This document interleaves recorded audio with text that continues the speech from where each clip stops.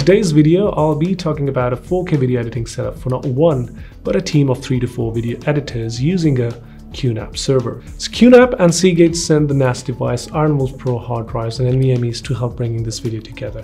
I do not have any input or preview discussions about the review and video with them. So first and foremost, the QNAP server itself. This right here is the QNAP 472XT. Apart from the specs shown on screen, what this mainly offers are 4 bays for 4 hard drives, 2 caching slots for M.2 NVMe SSDs to further speed up read and write speeds, a 10 gig Ethernet port and 2 Thunderbolt 3 ports. This is an all-in-one solution, so besides its utility as a server for video editors, it can allow you to create backups, you can create servers and access data from anywhere over the internet, and even manage a complete video surveillance system with its 8 free IP channels.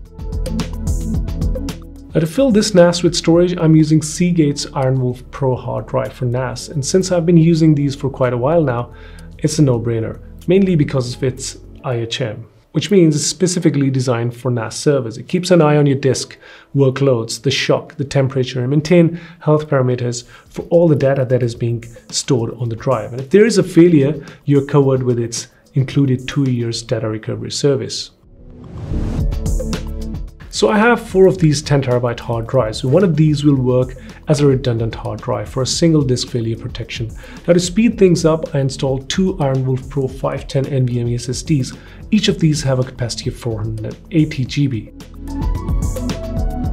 And if there is a failure, you're covered with its 3 years of data recovery service. So QNAP and storage out of the way. Now I've heard that the QNAP servers are not as easy to install and set up, but that really doesn't seem like the case, right? It took me around 2 to 3 minutes to get online and have my QNAP set up. I'll drop the links to setup guides in the description. Those will help you get a little bit more understanding of what this QNAP can offer and how you can settle it up into your own working environment. But for the video editing needs, all I mainly needed was to download and run QFinder Pro. That detects my server, which is connected to the router. I created a storage pool and then some volumes, which is just like our C&D drives on our computers and laptops. I chose RAID 5 setup for 4 of my IronWolf Pro hard drives. Then comes the point where I have to add SSD caching, and here I added 2 IronWolf Pro NVMe drives, choosing RAID 1. That in simple terms means in case one of the SSD fails, I have another one to safekeep the data while it's reading or writing it to the drive. Once that is out of the way, I created a couple of shared folders, connected some computers, and there I have it ready and all working.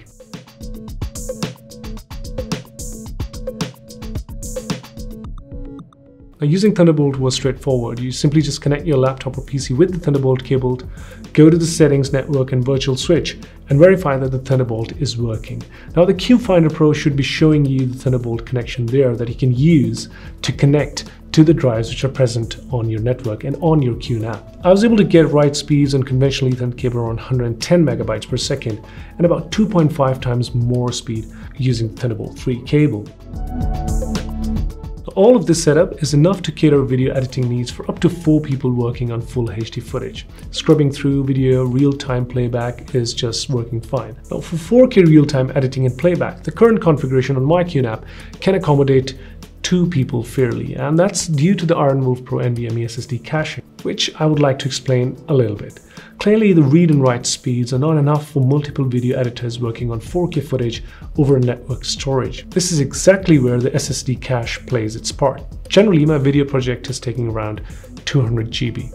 And if 2 of us are working on a 4K footage, there is enough cache present to read and write up to 500 GB of data, and therefore allowing us to work on full resolution using a Thunderbolt connection.